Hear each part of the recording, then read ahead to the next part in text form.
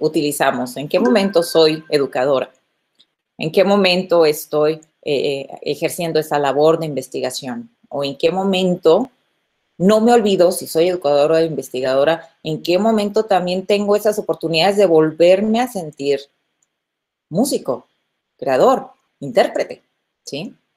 Ya hace varios años, en el posgrado de la Universidad Nacional Autónoma de México, en la Ciudad de México, me decía el coordinador del posgrado que como músicos pasábamos por un proceso degenerativo, que pasábamos de músicos a ser docentes, de docentes pasábamos a ser investigadores, y de investigadores pasábamos a ser administrativos, ¿no? Y fue muy llamativo esa analogía, y porque estaba en el proceso de la investigación, y sí, luego ya cuando llegué a administrativo, digo, ay, ¿en qué momento perdemos la conexión y perdemos esas experiencias de vida que nos llevaron por esa trayectoria? Pero no tenemos por qué estar divorciados o alejados de ese interés que nos llevó en un inicio hacia las artes, hacia la música, ¿sí? Entonces creo que tenemos que, en lugar de ir por ese proceso degenerativo, sentir que estamos, que no vamos para abajo, que vamos, que vamos avanzando en nuestro crecimiento como profesionistas y como proveedores de conocimiento adicional en las diferentes etapas, no aislados. Ya me dedico nada más a la educación, ya no me interesa la interpretación, la creación musical, etcétera. Hay que mantener vigentes esas etapas, que no sean etapas, que sean simultáneas, vaya, ese trabajo y esos sombreros, como a veces tiendo a decirle, de mantener siempre esa actividad en los diferentes ámbitos. Era lo que quería agregar. Gracias.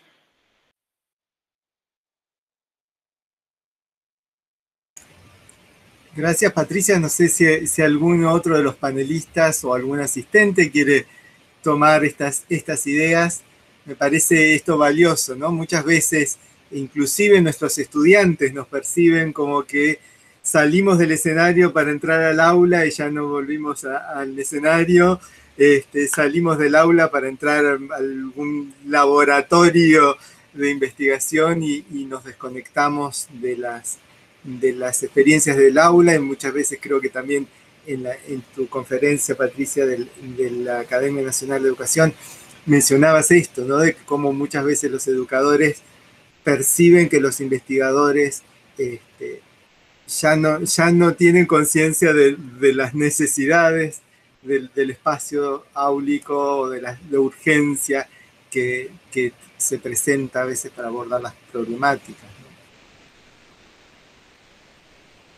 Permiso, maestro, a un comentario. Gabriel es uno de nuestros estudiantes ya a punto de convertirse en graduado. Mucho gusto de estar acá compartiendo este encuentro. Muchas gracias por su presencia, es muy importante, la verdad que viene siendo una semana muy enriquecedora, los compañeros están muy contentos. Yendo a esto de la práctica de la docencia, o partiendo, perdón, ¿no? La experiencia docente como un elemento desde donde se puede iniciar una labor de investigación. Y recalcaron, creo que los tres, ¿no? La importancia de encontrar la metodología adecuada. No voy a hablar de recetas, sino simplemente decir cómo es necesario esto, ¿no? Afortunadamente, por ejemplo, en esnaola tenemos algunas materias donde nos van dando pistas y hay una materia específica que es didáctica del instrumento que está enfocada más en esta revisión de textos muy recientes. Por ahí tenemos que estar traduciendo al apuro, pero cómo va abriendo el panorama, ¿no? Y esto de lo que acaban de mencionar, cómo a veces también desde quien aún no se acercó al campo, o al proceso, más que al campo, digamos, ¿no? Porque el campo es otra cosa, todavía no ve demasiado escindido, ¿no? Práctica, el quehacer docente, o sea, la práctica musical, quiero decir, la práctica docente, y luego ponerse a documentar, pero hay que tener método. Y vemos en nuestros docentes, ¿no? Yo siempre les comento a mis compañeros, muchos de nuestros docentes, nuestro propio director y varios de los que están aquí presentes, hacen investigación, han hecho investigación para poder estar donde están en nuestro profesorado y siguen haciendo práctica también, pero lo difícil que es poder visibilizar, ¿no? De repente hay puntos muy especializados en donde han hecho sus investigaciones o donde han presentado sus ponencias y que tal vez queda tan lejos y tan corto de tiempo para poder abarcarlo en el aula, ¿no? Y bueno, eh, también esa dificultad que me imagino que debe ser común, tal como lo vienen mencionando.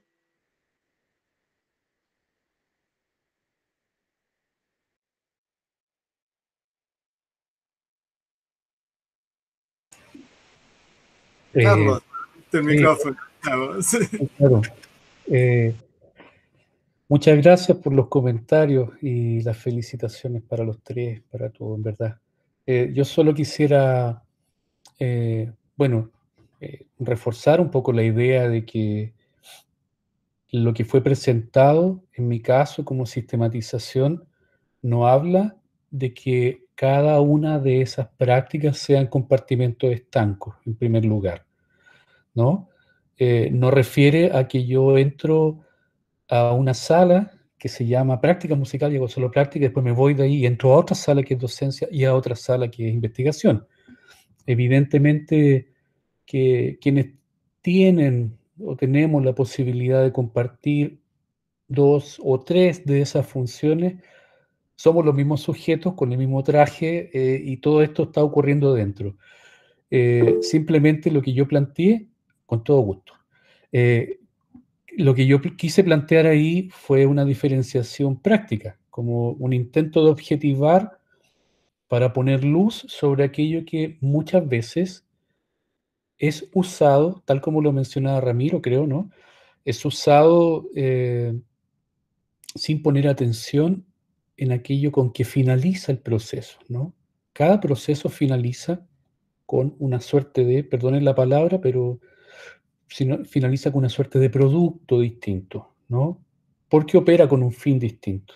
Pero en los sujetos, en las personas, en nosotros, en nosotras, cada vez que hacemos clase, precisamente que aparezcan estos procesos de reflexión, yo creo que implica que también esos procesos de reflexión están hermanados con lo que va formando parte de nuestro quehacer. Entonces, yo solamente quisiera aclarar ese punto, ¿no? La lámina en la cual yo presenté esa sistematización no buscaba, como señalaba antes, crear distinciones o espacios o abismos entre ellas, sino más bien puntualizar en aquellos aspectos que, estando relacionados como práctica, en aquellos aspectos que son distintivos de cada una de esas prácticas. Eso, muchas gracias. Gracias, Carlos. Ana Lucía me pide la palabra en el chat y por supuesto que además estamos todos esperando escucharla, Ana Lucía. Imagino que la mayoría la debe conocer. La doctora Ana Lucía Frega es una referente en la educación musical, bueno, internacional, pero para nosotros en el país y en la región, en Latinoamérica, realmente es un gusto. Ella fue el año pasado quien estuvo a su cargo la apertura de nuestro primer encuentro sobre prácticas pedagógicas en educación musical y hoy nos acompaña aquí y nos brinda su apoyo y seguramente tiene mucho más para compartir con nosotros. Ana Lucía. Gracias. Me encantó ver la programación de esto y esta tarde cómo no iba a estar, tenía que estar toda la tarde. Quiero ponderar que se haya empezado una actividad el año pasado y que se siga. institucionalmente. Eso es lo primero que quiero ponderar. Es muy importante. Es muy importante además que estén alumnos, que estén colegas, que estén profesores, y no solamente de la Instituto Esnaola, sino también de otras instituciones del país. Y además quiero ponderar mucho la inteligencia de la pregunta y la inteligencia de los tres panelistas para contestarla. Los tres trabajos han sido de una enorme solidez, se complementan, y cuando empezó la sesión realmente les agradezco los comentarios con respecto a mi persona. Yo estaba totalmente resuelta a no hablar porque me tengo mucho miedo. Todo el mundo sabe que yo soy charlatana. Entonces yo trato de autocriticarme, pero era tan interesante, viene siendo tan interesante el desenvolvimiento de este encuentro. Se están tocando temas fundamentales con un nivel de solvencia tan grande que me permití ponerle un chat a Ramiro y decirle, yo sobre esto algún comentario tendría que hacer si te parece adecuado. ¿Qué es lo que me parece adecuado aportar en este momento para ustedes? Ramón investigó, y que yo sepa, era no solamente compositor, sino era instrumentista y ponía espectáculos musicales. Bach investigó, porque si no hubieran investigado, que es elaborar hipótesis a partir de inquietudes y de formular preguntas o serie de preguntas, no hubieran encontrado las respuestas que encontraron, que fueron teóricas, muy sólidas, y que se convirtieron en las praxis creativas que dieron lugar a obras maestras. Cuando se instaura en el siglo XIX, definitivamente, después de las viejas historias de enseñanza y aprendizaje de la música, el modelo conservatorio, que como bien dice un exalumno y querido investigador argentino, Orlando Musumesi, Conservatorio de Morón, que habría que cambiarle el nombre y que dejaran de ser conservatorios para ser reformatorios, pero él lo dice jugando, ¿no? Es decir, reformatorio por aquello de cambiar y de flexibilidad. Pero la noción de conservatorio, que ustedes saben que no tiene que ver con conservar, sino con cómo se denominaba el lugar en el cual se ponía la gente en una época, constituyó un modelo de enseñanza, aprendizaje y compartir y transferir conocimientos acumulados, que estuvo muy caracterizado por el virtuosismo decimonónico. Es decir, el modelo conservatorio no se creó en el siglo XVII o en el siglo XVIII. Ese modelo conservatorio de París, el gran conservatorio, más los conservatorios italianos y los franceses, por supuesto, no olvidemos la interacción que había entre las penínsulas en esa época. Pero ¿a qué voy?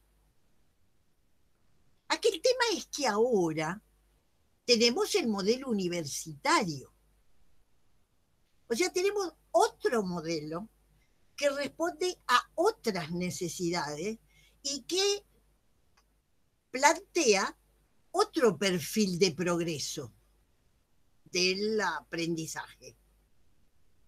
Es decir, cuando en el Conservatorio de París se concursaba para ir al Premio Roma, que se ganaba o no se ganaba, y se iba o no se iba, y se estaba o no se estaba, y se componía o no se componía una obra maestra, era un perfil el que había, con todas las deficiencias y éxitos que tuvieron. Bueno, muy bien. Pero ¿a qué quiero llegar? Quiero llegar a partir de del excelente planteo de hoy.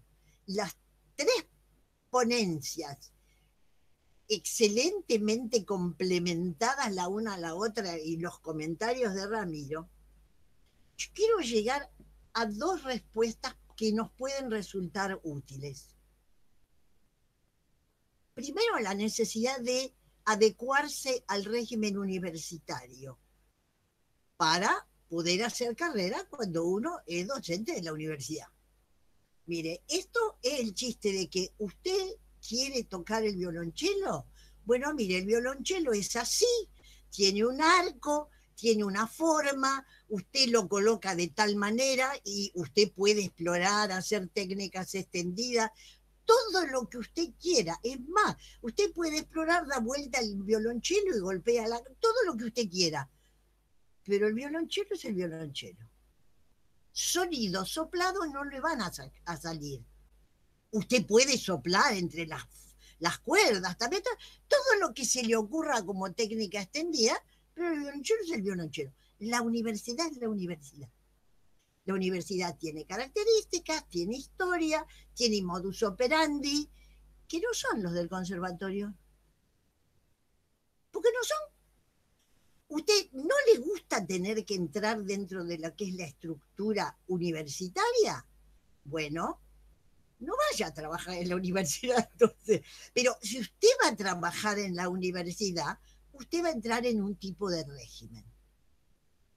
Ahora, ustedes están en una situación muy interesante en la escuela Juan Pedro Esnaola, que nació, no nos olvidemos, como la escuela, una escuela secundaria. Era una escuela secundaria, Juan Pedro Esnaola, daba título de maestro nacional de música. Carlos y Patricia no tienen por qué saberlo. Susana, Ramiro, yo y la gente que está asistiendo a la Esnaola sí lo sabe. Nació como una escuela secundaria, dentro del gobierno de la Ciudad de Buenos Aires se creó una estructura que fue evolucionando, y en ese momento tenemos un instituto superior terciario para la formación. Ahora, el instituto terciario superior para la formación tiene algo del modelo conservatorio, pero tiene algo del modelo universitario. ¿Por qué? Porque estamos en el año 2020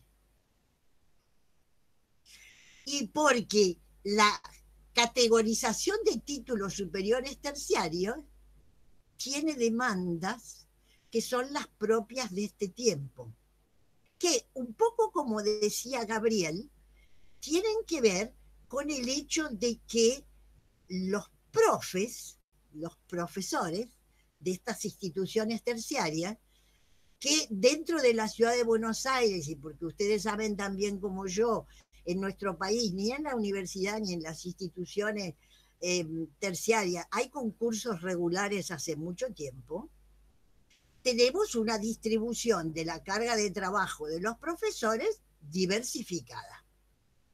Hay profesores que están en la universidad, hay profesores que están en los conservatorios, y ustedes saben, también como yo, que en nuestra sociedad tener concursos para dedicación exclusiva estaban en el Estatuto del Docente, ley de 1958, quiero recordar, pero no se implementan regularmente.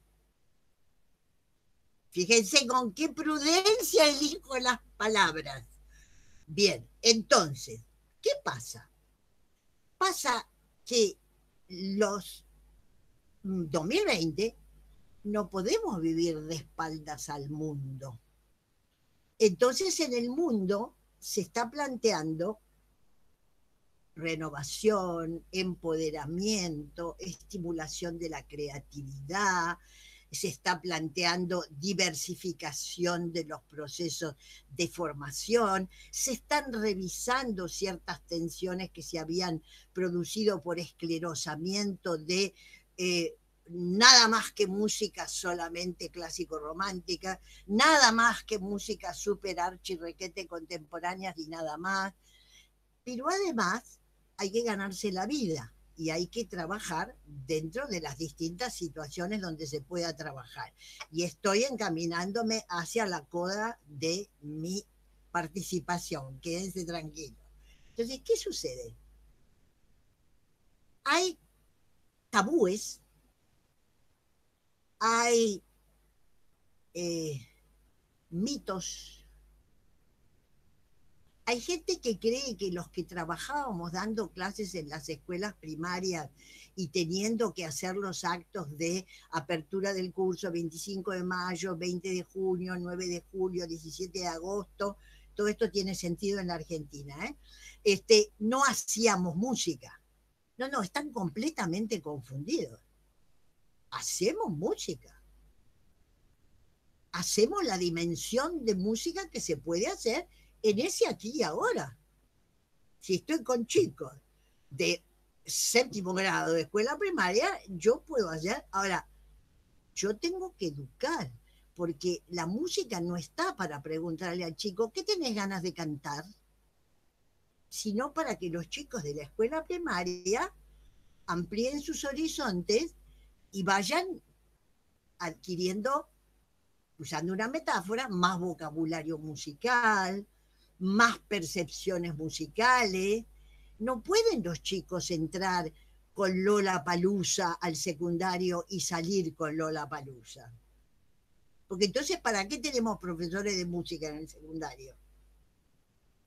Y esto plantea temas de multiculturalismo, esto plantea temas de aprestamiento auditivo para escuchar diversidades tímbricas, esto plantea temas culturales para que la gente, los chicos, neutralicen ciertas polarizaciones ideológicas, popular, no clásico, me aburro.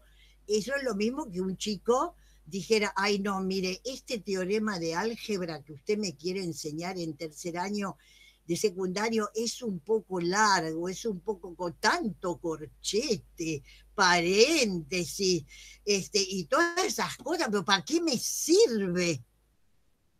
¿Reconocen la expresión? ¿Para qué me sirve? Y acá aparece el tema, y cierro, de lo importante que es que esos compartimentos estancos que Gabriel mencionó, no es a ver, yo estoy dando una clase de piano 1 y hago música. Hago la música que puedo hacer en una época, era el Beyer 140. Yo no sé qué usan ahora en primer año de piano. Nosotros digamos Beyer 140. Ta. Pero lo hacíamos musicalmente. Es decir, ese repertorio va. Acá la investigación es muy importante lo que puede aportar, sobre todo en esa diversidad de vida de trabajo que tiene la gente que se prepara para tener un título para ganarse la vida. Y no es que algo sea mejor o peor, o es más músico si suena, o es menos músico si no suena. Son construcciones de aprendizaje concurrentes. El problema de que un mexicano que ha escuchado músicas de mariachis, cuando viene al final de la escuela primaria, voy a tener que pensar en algún momento el violín de dónde vino y la trompeta de dónde apareció, y además que otra cosa puede tocar una trompeta o un violín, además de tocar música mariachi. La investigación y el estudiar, que es lo que la investigación en educación y en aprendizaje desde el punto de vista perceptivo ha ido explorando, vale la pena. ¿Por qué? Porque si no, y alguien habló hoy de no redescubrir la rueda, que es uno de los factores importantísimos de la historia de la humanidad, haber descubierto la rueda. Entonces, todo lo que acá se habló ha sido de una importancia, y es tan importante que en el 2020 estemos diciendo esto, Porque yo recuerdo cuando estuve esos años en el Departamento de Artes Musicales de la UNA, me invitaron a dictar un curso para los profesores sobre introducción a la metodología de la investigación. Y me dijeron, decano me dijo, no, pero vos sabéis, los profesores se anotan, pero hubo 28 profesores. Pero además de haber 28 profesores, estuvimos 2 meses estudiando con clases fin de semana. Es decir, interesa, es importante. Ahora, claro, si usted los pone con algún libro a hacer teorías que no tienen nada que ver con la problemática de la cotidianeidad del hacer música en diversidad de situaciones, yo les digo, han disfrutado de un panel de primerísima calidad, desde la pregunta hasta las 3 respuestas que se complementaron, no milagrosamente, se complementaron porque son 3 estudiosos del tema. Muchas gracias. Muchas gracias, Ana Lucía, y la verdad es que muy aprovechado este tiempo de escucharte y mucho más enriquece nuestra conversación. Justamente yo creo que en el 2020, más allá del rótulo que tenga la institución educativa en la que estemos desarrollando nuestras prácticas, e incluso más allá de la especialidad que estemos trabajando, no es algo que nos afecte solo a los músicos o a los docentes. Creo que en este momento cualquier profesional de cualquier disciplina tiene como el compromiso ético de tomar contacto con la investigación. Esto no quiere decir que todos tenemos que ser investigadores. Bueno, los que somos investigadores, bueno, como los que somos músicos, lo habremos elegido porque esto nos apasiona, esto nos interesa, nos estimula, y queremos dedicar nuestra actividad o parte importante de nuestro tiempo, de nuestras energías a esto. Pero aún no haciendo investigación, es necesario mínimamente tener conocimiento de lo que se ha investigado, de lo que se conoce. Ningún profesional, cuando me pareció, no lo habíamos hablado así, aunque imaginaba que iba a venir por ese lado, que Patricia iniciara hablando explorando este concepto de qué es ser profesional o qué es ser profesionista en el uso mexicano, que es justamente poder, cuando decía poder ser creador, poder ser innovador. Yo no puedo innovar las prácticas profesionales que haga si estoy cada vez reinventando la rueda. Otro de los ejemplos que varias veces le he escuchado a Ana Lucía y que me parece que en lo básico del ejemplo es lo clarísimo de la situación, es que no podemos seguir, o seguimos, pero en otros niveles, probando si esta hojita nos cura o si esta otra hojita nos mata, ¿sí? Bueno, hay un desarrollo de la farmacéutica que pueda, y de la medicina que pueda llevarnos a otras instancias y que no estemos todas las veces probando la misma hojita a ver cuál era la que nos mataba o cuál era la que nos curaba. Entonces, cuando podemos reflexionar, que es lo que venimos proponiendo en esta semana, en estos encuentros, podemos reflexionar sobre nuestras prácticas. Me parece como esencial esto de poder sistematizar, ¿no?, estas reflexiones y poder, desde esta sistematización, explorar y ampliar el conocimiento. Bueno, estamos investigando y no es nada esotérico ni es este proceso de que es cierto, esta imagen que planteaba Patricia, que muchas veces se tiene como el proceso de degradación de que arrancamos como artistas y terminamos como administradores. Y en realidad podemos crecer, esta idea también hasta me la imaginaba yo como la expansión del crecimiento, y de que nuestra práctica artística se puede y se va a enriquecer en la medida que exploremos, bueno, esto que decía Ana Lucía, si yo me pongo a explorar técnicas extendidas con el violonchelo, pero nunca sistematizo qué es lo que hice o cómo lo hice, no lo voy a poder volcar en una obra. Y tal vez la creación de la obra en sí misma no sea, porque tiene, como decía Carlos, sus finalidades estéticas, no tiene como este rasgo de ser investigación.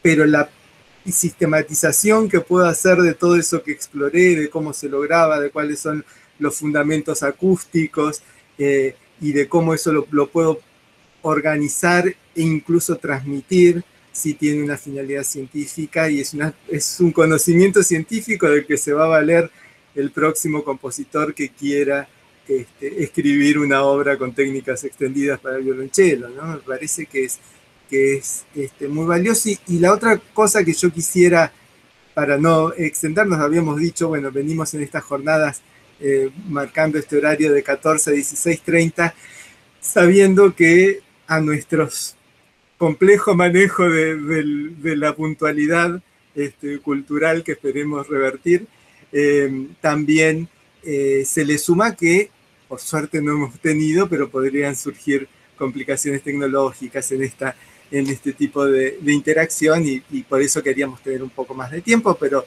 sobre las 4 y algo nos gustaría, si es posible, ir llegando a una conclusión, porque además nos llevamos muchísimo para seguir pensando, ¿no?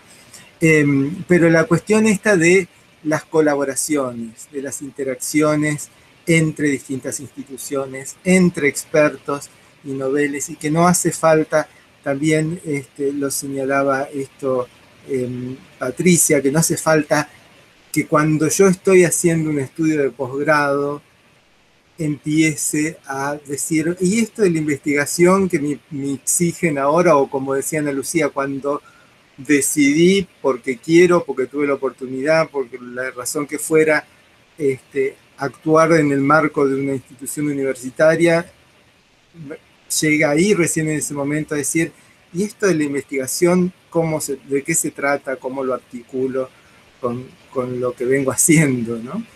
Y entonces, bueno, hay mucho, y seguramente ya tenemos una propuesta y ya la tomamos varios, ya la tenemos muy registrada, esta de Susana, hagamos un seminario, y ya la tenemos anotada, ya está en agenda, así que trabajaremos a partir de eso. Perdón, maestro, voy a solo agradecer la respuesta de ambos, y tu colaboración también, porque lo que me quedó muy pregnante de todo lo que dijo la maestra Frega es esto de cómo vamos aportando a la propia valoración, ¿no? Entonces, lo que yo preguntaba era, esta valoración de la propia práctica, este registro de la propia experiencia, cómo hacen a la valoración del rol también, ¿no? Que luego van a acrecentar el trabajo con el currículum. Mucho más para seguir pensando, ciertamente. Entonces, bueno, gracias, Gabriel. Sí, realmente es para poder hacer esta valoración, para poder hacer esta sistematización, para poder ampliar nuestros conocimientos, creo que es interesante ver. Hoy estamos aquí colaborando desde distintas instituciones. Patricia, Susana, Carlos vienen a participar desde toda una trayectoria personal, profesional, pero también en este momento en un lugar en el que están en instituciones, y las conexiones que ellos tienen con instituciones, y nos interesa tanto continuar colaborando, interactuando con ustedes, como poder llevar adelante algún proyecto con las instituciones. Ya también aquí por el WhatsApp, esta posibilidad de comunicaciones simultáneas o casi, o paralelas, nos ha llevado a pensar con las colegas presentes de instituciones de misiones, el poder interactuar y poder agregar a esta red.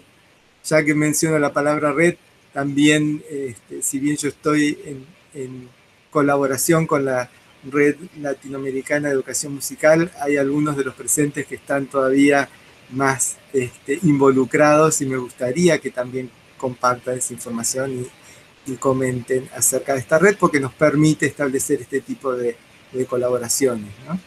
No sé si Ana Lucía, que es la creadora, la impulsora de esta red. No, el impulsor de la idea lo tiene Y Carlos. Carlos, porque hizo todo un trabajo en 2 regionales, y bueno, Carlos ahora está en el grupo de apoyo de la red, así que Carlos, usted. Muchas gracias, recojo el guante inesperadamente. Patricia, ¿quiere? Bueno, Patricia, sí, yo después puedo hablar, no hay problema. Sí, nada más quería ir por ahí un mensaje de Martín, que pedía la palabra, no sé si sea del tema, para antes de pasar a hablar de la red. Martín Filofónico, perfecto. Sí. Martín, sí. Perdón, no lo vi el mensaje. Bueno, muchas gracias. Bueno, mi nombre es Martín, yo estoy haciendo las últimas materias de profesorado, soy maestro nacional de música, egresado del magisterio esnaola, como mencionaba Ana Lucía, el histórico esnaola, y bueno, ejercí, ¿no?, la docencia en los diferentes niveles. Ante todo quería agradecer la generosidad y el valiosísimo aporte de todas las disertaciones, creo que este ámbito es muy importante, y decir que de todas las grandes cosas que dijeron, rescato algo muy importante, creo que me había mencionado Susana, de que la investigación nos lleve a una cuestión de praxis, ¿no?, de poder reelaborar nuestras prácticas docentes, que en muchos casos, en todos los ámbitos académicos, es muy común que se reproduzcan, ¿no?, ideas o metodologías que no siempre son acordes a los tiempos actuales, inclusive, y en todos los niveles y áreas, ¿no?, desde el nivel inicial hasta superior.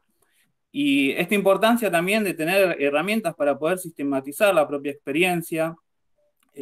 A lo largo de mi trayectoria me he cruzado con muchos docentes que han terminado inclusive dando cursos, trabajando con sus metodologías de enseñanza, y que lleve también todo esto lleva como a una necesidad realmente de reinventar la práctica para que el aprendizaje termine siendo realmente significativo para los chicos o para el nivel que sea, ¿no? Así que bueno, agradecer eso, que creo que es un ámbito en el que es muy importante seguir profundizando. Y también, bueno, además de las propuestas de seminario, nosotros también tenemos en la institución una carrera que estamos esperando que se pueda implementar, que es el nivel superior, donde nosotros tenemos metodología de investigación, lo cual, bueno, es algo pendiente a nivel burocrático, gubernamental, que se pueda poder aplicar. Así que ojalá que todo esto también lleve a poder seguir avanzando en eso, que es algo que venimos pidiendo con Ramiro y con los grupos del Centro de Estudiantes. Así que bueno, desde ya gracias, y ojalá que estas jornadas se sigan repitiendo. Simplemente eso. Gracias, Martín.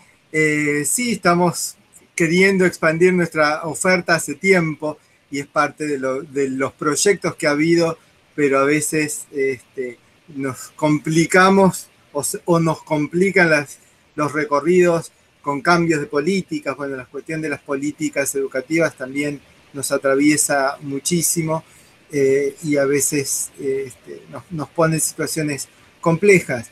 Con respecto específicamente a lo que planteaba recién Martín, es cierto, recién en nuestra proyectada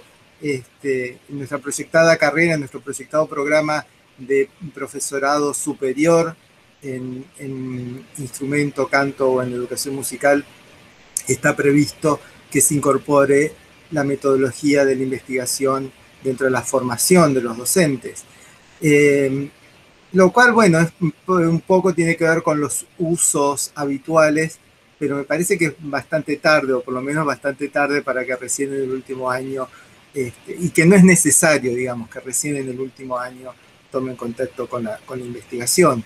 Ya estaban hablando, como comentaba Gabriel antes, de cátedras, tal vez no tantas todavía, pero las hay, en las que se está promoviendo este contacto con los informes de investigación y con los conocimientos producidos más recientemente, y con este enfoque, ¿no?, de poder apropiarse y poder conocer lo que se está investigando. Así que me parece que también a partir de este trabajo colaborativo, de este trabajo interinstitucional, internacional, a partir de las redes, que ahora te paso la palabra, Carlos, para que nos comentes acerca de la red latinoamericana. Creo que es la posibilidad de crear espacios, y es lo que hemos aprendido también en estos meses, que no es tan difícil, no hace falta trasladarse miles de kilómetros para poder hacer cosas juntos, juntas. Creo que tenemos esta posibilidad de incluir también a alguien que nos puede, como Ana Lucía, sugerir algo a partir de recientemente se han hecho homenajes celebrando 60 y ¿cuántos, Ana Lucía, de carrera de profesional? 65 años de profesión. 65 años de profesión, y además sin parar, y los que hemos trabajado y colaborado y los que estamos trabajando con ella, sabemos que no se detiene y que siempre nos está impulsando a seguir haciendo cosas y a no quedarnos quietos. Así que poder colaborar con Ana Lucía y poder integrar tal vez al estudiante, pero no simplemente porque el papelito, el formulario de la universidad nos pide que pongamos el nombre de algún estudiante, y entonces lo anotamos y el estudiante aparece en un par de reuniones y no se entera mucho de qué es lo que está sucediendo, sino que realmente ese estudiante, desde su experiencia y su conocimiento que está construyendo en ese momento, puede enterarse de qué se trata la investigación, y que ese contacto con la investigación sea un aspecto más de su práctica, de su proceso formativo y de su práctica profesional. Carlos, te paso la palabra para que nos cuentes sobre la red, y si alguien más quiere hacer algún comentario, por supuesto, bienvenido. Gracias, sí, de hecho, Mariana pidió la palabra, así que voy a tratar Mariana. Sí, voy a ser sintético con lo que me quiero referir y con lo que también me interpelan. Solo quisiera reaccionar brevemente, muy brevemente, a lo que planteaba Martín antes, a un elemento que me parece fundamental, que Patricia lo explicó muy claramente, y Susana también lo reforzó, y que de alguna manera yo también lo puse en términos de la reflexión y la actualización profesional. Me parece muy buena esta consideración que él hace. Cómo es capaz de conceptualizarla y de comprenderla para su propia práctica. Simplemente yo quisiera hacer un ejemplo, tal vez un poco burdo, pero creo que por otro lado explícito. La labor que realizan los médicos, las enfermeras, las personas que están ligadas al campo de la salud en este instante es vital para todos nosotros, desde la prevención hasta el tratamiento. Y en ese sentido yo no puedo imaginar en una disciplina que tiene mucho de humano, ¿no? Mucho de humano, de generosidad, de sentimiento. También no puedo imaginarme un profesional o una profesional que se quede solo con los conocimientos que porta desde su formación universitaria. Requiere la actualización constante. Y la labor de un profesor también. Y aquí me tomo de lo que decía antes Héctor, el nombre, ¿no? No, Gabriel. Gabriel, perdón. Lo que decía Gabriel también en términos de cómo esto tiene que alimentar una práctica, ¿no? Nuestra, y cómo ese alimento también le atribuye valor a lo que nosotros hacemos.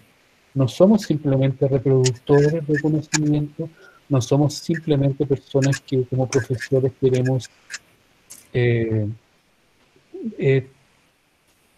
trasladar un conocimiento a las cabezas de otras personas. Nosotros queremos ayudar a seguir desarrollando, ¿no? Y atribuir valor a eso es muy importante. Y en ese sentido también la investigación ayuda. Y el otro punto de reacción, antes de hablar de la red, perdón, que sea tan latero como decimos en Chile, es sobre los 65 años de la maestra, ¿no? Porque, claro, 65 años de trabajo que también han inspirado a un montón de personas, pero yo quisiera decir que no es simple trabajo, es también trabajo riguroso, ¿no? Y que es lo que a nosotros también nos impulsa. Un trabajo riguroso que muchas veces implica para nosotros, todos y todas quienes hemos tenido la tremenda oportunidad de estar cerca de ella, muchas veces nos hace también nuevamente esta palabrita, reflexionar sobre quiénes somos, qué queremos, para dónde vamos, algo que va más allá de ese producto que puede ser un artículo de investigación o algo. Ese rigor es muy importante y además es un rigor que siempre va acompañado con apoyo, y apoyo que además va acompañado con generosidad. Yo nunca he visto, nunca he sentido conmigo ni con otras personas una actitud egoísta de su parte. Y algo que yo voy a valorar y valoro siempre. Ella lo sabe, yo se lo he dicho también personalmente.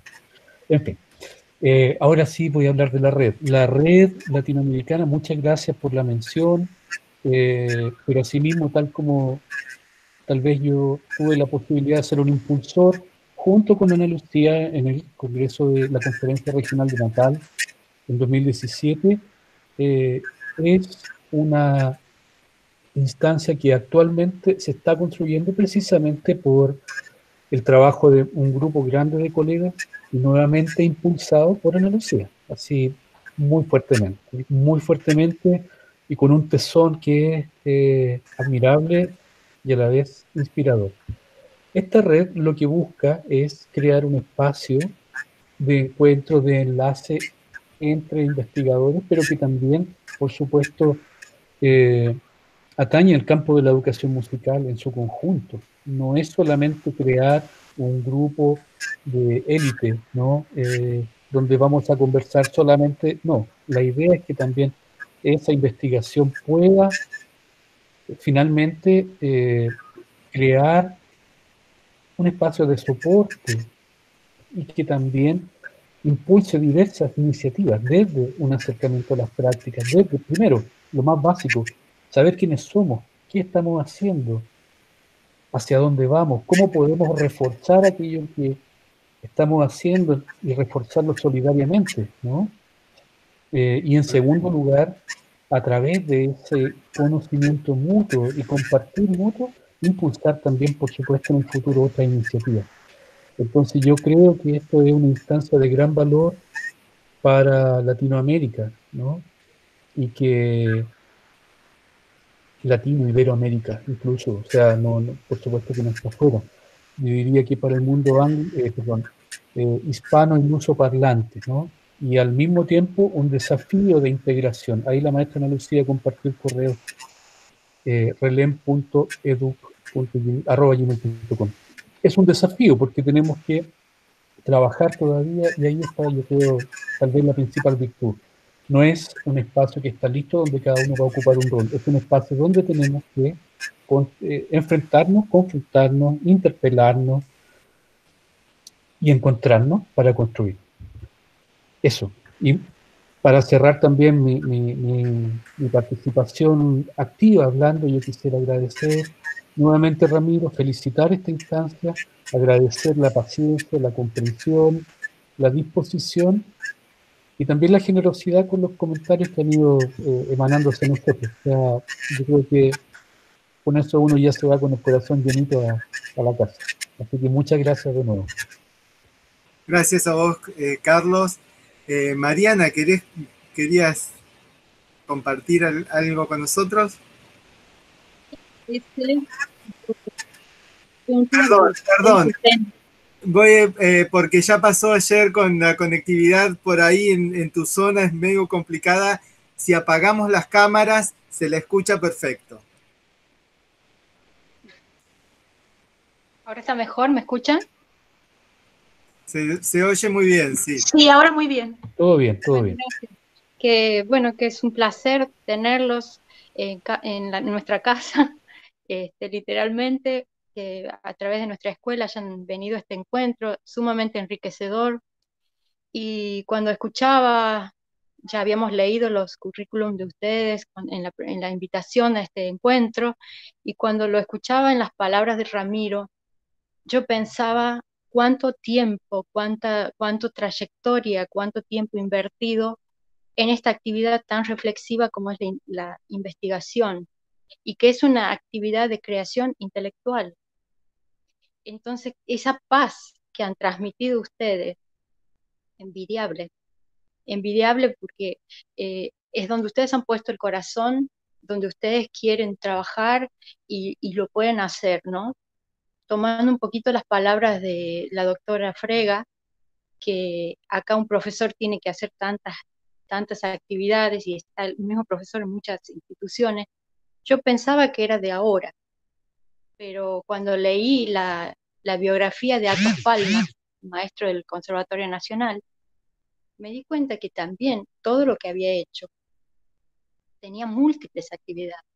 O sea, no solo enseñaba en el conservatorio, era inspector de escuela, perteneció a SADAIC, directorio del Teatro Colón. Entonces uno ve que esto ha sido aparentemente una constante, y con el paso de los tiempos lo que se acrecentó el tema de que los conciertos no son rentados. Entonces el profesor tiene que sumar horas para vivir y hacer la investigación simplemente por el deseo y la voluntad de hacerlo, sacrificando bastante tiempo de descanso, los tiempos libres y demás. Pero es valiosísimo que ustedes estén acá y que nos muestren, porque yo siempre admiro, y así yo no viva para verlo, voy a seguir denunciando esta situación en la que ser artista, ser docente, ser investigador en Argentina es algo muy, muy difícil. Pero tengo la esperanza que un día vamos a tener muchas horas de trabajo personal reconocidas. Y respecto a lo que decía Carlos, que uno no se saca la camisa y uno es la misma persona, un poco también contestándole a Martín, es así. Uno es quien es por la vida, y cada cosa que incorpora está tan contento que descubrió algo, un dato nuevo, investigando, haciendo quizás en el tiempo libre, y uno lo lleva al aula, y eso se nota. Y hasta una persona que da conciertos y va a enseñar en una escuela es el artista en el aula.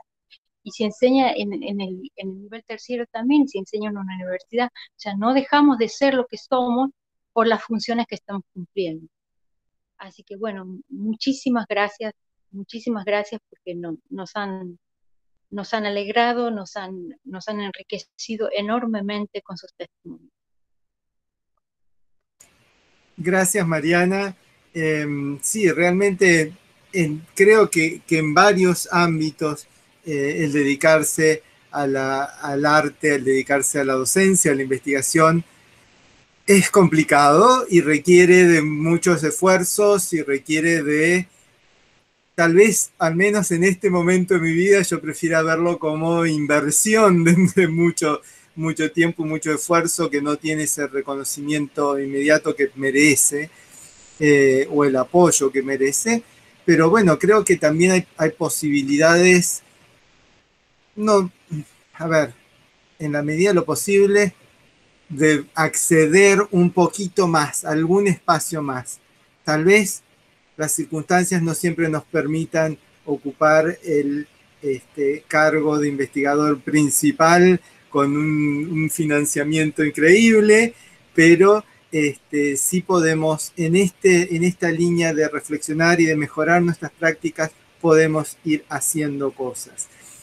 Más allá de la reflexión más abstracta, quiero compartir también dos informaciones en este sentido. Yo estoy colaborando también con la RELEM, como con esta red latinoamericana de educación musical. Como decían antes, no hay como cargos fijos ni jerárquicos, sino que realmente es una red y es una construcción colaborativa y todos intervenimos.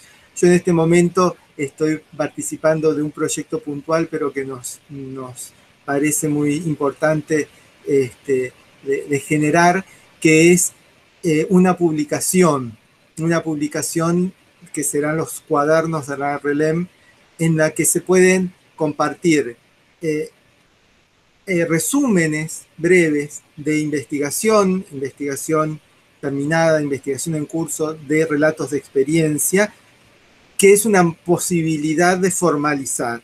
También en nuestra institución hubiera querido llegar al día de hoy con información más concreta, pero todavía no la pudimos completar, pero estamos trabajando. Estamos pensando en una revista en línea para la publicación, ya de artículos completos, pero también otra vez de relatos de experiencia y no solo de investigación. Sabemos que parte y que brinde espacio también a la publicación de producciones de estudiantes. es importante lo que yo decía antes, no esperar a que uno, y lo que dijeron antes, yo lo retomé de lo que habían dicho nuestros panelistas, ¿no? No esperar a que uno ya esté con muchos años de ejercicio profesional para empezar a plantearse y ahora cómo sistematizo esto, cómo lo escribo, cómo lo comunico, ¿sí? La idea de poder compartir un relato de experiencia formalmente presentado ya es un gran aprendizaje y es un camino en estas reflexiones, en el ejercicio de este pensamiento crítico que nos puede llevar al mejoramiento de nuestras prácticas. Nos dediquemos, insisto, nos dediquemos a la investigación porque nos despertó esa pasión y tenemos esa posibilidad, o sea que nuestra pasión está puesta en hacer música en el escenario o en el aula o investigando, lo que fuera el ámbito, sea uno, sean varios, y que podamos transitarlos con fluidez. Necesitamos poder sistematizar, poder compartir también, ¿no? Transmitir. Eso me parece muy, muy importante. Carlos, sí, hay tiempo para una intervención más. Muchas gracias. Susana. Muy cortito, muchas gracias. Yo sé que ya me despedí, pero bueno, esto siempre pasa. No, simplemente yo quería como reforzar lo que tú señalas, Ramiro, ¿no? Cuando comentas las palabras muy buenas de Mariana, ¿no? Respecto a la labor de investigación y al costo personal que eso tiene, al igual que la labor de docencia, al igual que la labor de músico, ¿no? Pero yo quisiera plantear también un espacio positivo, ¿no? Que es precisamente que tal vez estar en conocimiento de lo que hacen otros, tal vez tomar las oportunidades de poder aproximarse a la investigación, ya sea leyendo investigación, ya sea conversando con investigadores, ya sea comenzando a escribir las propias experiencias para luego ir dando cada vez ir refinando la escritura hacia una escritura científica, constituye también espacios para acercarse a la investigación que no son lejanos y que por lo demás, voy a hablar por mí, pero tal vez hablo por mis colegas, constituyen parte de la experiencia nuestra, de cómo nos aproximamos a la investigación. Ninguno, creo yo, o bueno, por lo menos yo no nací en una cuna de oro, ni tuve todo, ni tengo todo para hacer lo que hago, pero comenzamos también primero por esa inquietud, ¿no? Y en ese sentido, yo creo que, voy a decir algo aventurado, pero creo que va bien encaminado, el estar al tanto también de las actividades de esta red, ¿no? Que es una red que con mucho rigor, pero también con la mirada puesta en Latinoamérica, desde, con, entre, para, por Latinoamérica, significa también que se abre un espacio que acerca la investigación, ¿no? Por lo tanto, estar cercano a lo que vaya haciendo, y a lo mismo que tú señalas muy bien, que es la posibilidad de que haya un espacio donde se puedan presentar relatos de experiencia pedagógica. A mí me parece fantástico, me parece muy bueno y creo que es una oportunidad que nosotros debiésemos tomar, que debiésemos difundir también, de tal manera de ir fortaleciendo este trabajo y al mismo tiempo, ya que se ocupa una palabra que a mí me gusta mucho, nutriéndonos también, ¿no? Con todo esto. Bueno, eso es mi comentario. Gracias. Gracias, Carlos. Susana. Sí, gracias, Ramiro. Un comentario también muy breve. Lo primero que quiero decir es que qué lindo que es escucharlos a todos, a Patricia, a Carlos, a Ramiro, a Ana Lucía, a los estudiantes, a Mariana. Y también me resulta muy nutricio todo esto que estoy escuchando, además de que me encanta. Y digo que qué importante es también lo que muchos han dicho, porque nuestras experiencias justamente en Iberoamérica, en Argentina, que uno da clases simultáneamente en 4 instituciones distintas. Yo hace muchos años que no vivo en Argentina, pero lo viví dando clase en 4 o 5 lugares que no tienen nada que ver uno con el otro.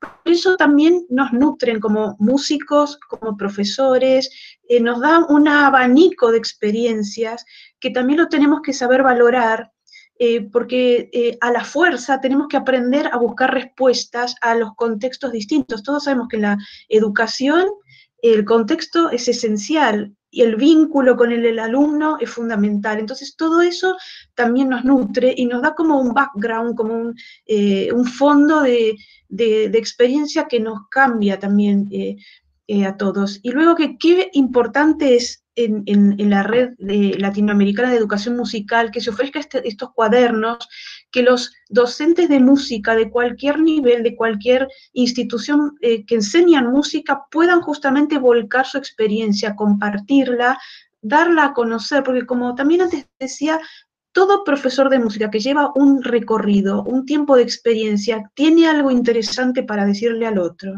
simplemente por su vivencia, o sea, ha vivido muchas cosas, ha superado muchas dificultades. Y sobre todo en el caso de los profesores de música, si algo tenemos los músicos en común es que somos estudiosos, porque es nuestra disciplina, y para sacarle partido a esa disciplina hay que estudiar mucho. Entonces, bueno, también aprovechemos estas fortalezas que tenemos y esta oportunidad que Ramiro ahora sustancia en este encuentro, que la red de educación musical también sustancia para los docentes de música en Latinoamérica. Y qué importante es eso, seguir planteándose siempre preguntas para responder. Y sobre todo, muchísimas gracias a todos. Gracias. Muchísimas gracias, Susana, y gracias a todos por participar en este encuentro. Recuerdo, no solo una publicación, estamos hablando de 2. Nuestra escuela Esnaola todavía no tenemos mayores datos, pero venimos trabajando con algún equipo bastante avanzado que espero que lo podamos concretar con todo el tiempo que lleva esto de preparación, lo podamos concretar en algún momento del próximo año. Ahora le paso la palabra a Patricia, pero antes quiero para presentarla a Mariana, que los de la casa la conocemos, pero bueno, es profesora de piano de los docentes fundadores del nivel terciario desde el año 2009 en que se creó esta institución, y recientemente y Susana ha sido una de las evaluadoras de esa comisión, ocupa el cargo de jefa coordinadora de nuestro plantel docente, así que es muy interesante. Patricia, por favor. Gracias, solo para aprovechar este comentario final y para agradecerte, Ramiro, agradecer el honor de compartir este espacio con mis muy queridos Carlos y Susana, también con nuestra muy querida Ana Lucía, por supuesto, siempre es un placer escucharla, y felicitarlos por estos esfuerzos que han hecho para la red, estos espacios que se están gestionando, que se están creando también para las oportunidades de difusión, de divulgación de lo que estamos haciendo, tanto en la práctica como en la investigación, y que coincidía yo plenamente, reitero, respecto a esta descripción que hacía Carlos fenomenalmente con esta tabla, y era nada más en este sentido también reflexionar sobre estas actividades que también descritas como las planteó Carlos, y cómo tenemos que estas diferentes responsabilidades y hacemos nuestro mayor esfuerzo por cumplir en cada una de estas cajitas, ¿no? En la medida de lo posible, con todos los retos que ello implica. Y perdón, aquí tengo a mis hijos jugando al Wii, así que mejor me despido con esto. Muchísimas gracias y felicidades por este exitoso encuentro, Ramiro, y de nuevo gracias por el honor y placer de estar con todos ustedes. Muchas gracias, Patricia. Bueno, estas realidades de estos meses de trabajo remoto las hemos comentado mucho en estos días, que además toda la casa tiene su vida, así también decía Mariana, literalmente, qué bueno es recibirlos en nuestras casas, estamos todos en esa situación.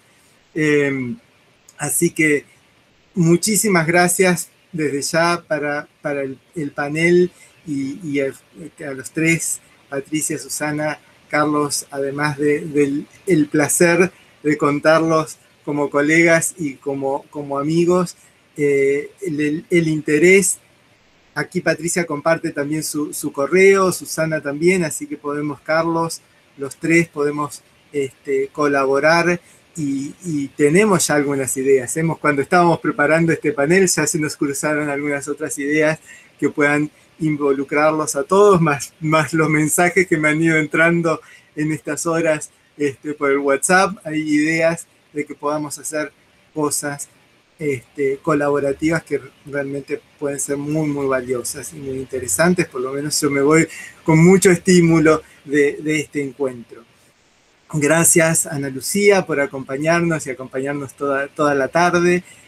Y porque, bueno, por algo también nos encontramos todos ahora reconociéndote tanto y porque también nuestras carreras se han visto muy enriquecidas por tu estímulo y por todo lo que hemos podido compartir con vos.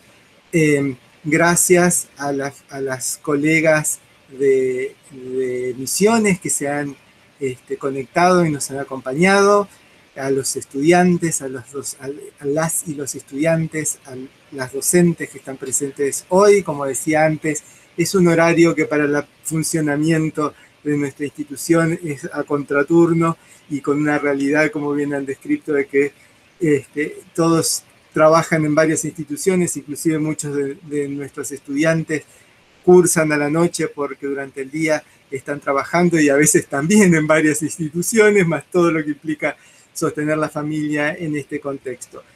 Pero entonces valoro muchísimo el esfuerzo de todas y todos para poder estar hoy acompañándonos y reflexionando y compartiendo. Y les cuento, bueno, nuestro segundo EPPEM se cierra mañana, también en este mismo horario, de 14 10 a 16:30 o tal vez un poquito antes.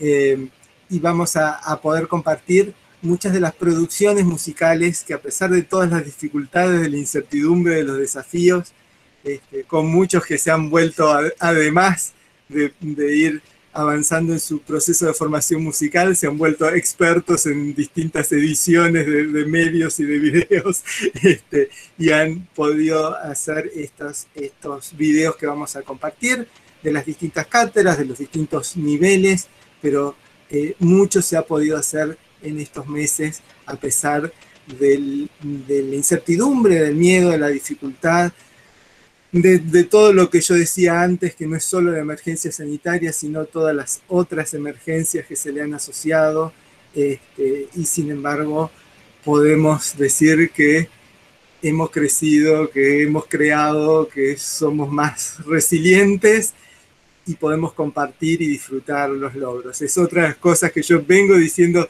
en estos últimos días con mucha insistencia, pero que además de lo profesional he aprendido humanamente de Ana Lucía, que es a disfrutar de lo que uno logra, ¿sí?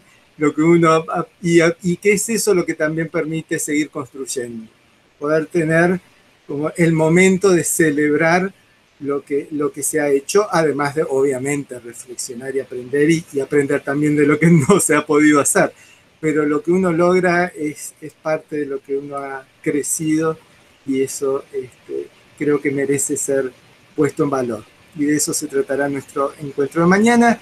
Para todos quienes puedan sumarse también, usamos el mismo link que tuvimos hoy y los esperamos. Y si no nos pueden acompañar mañana, por la razón que fuera, muchísimas gracias. Muy valioso que hayan estado hoy acá, y espero que aparte de otros proyectos que seguramente saldrán, nos podamos encontrar el año que viene en la tercera edición de estos encuentros sobre prácticas pedagógicas en educación musical.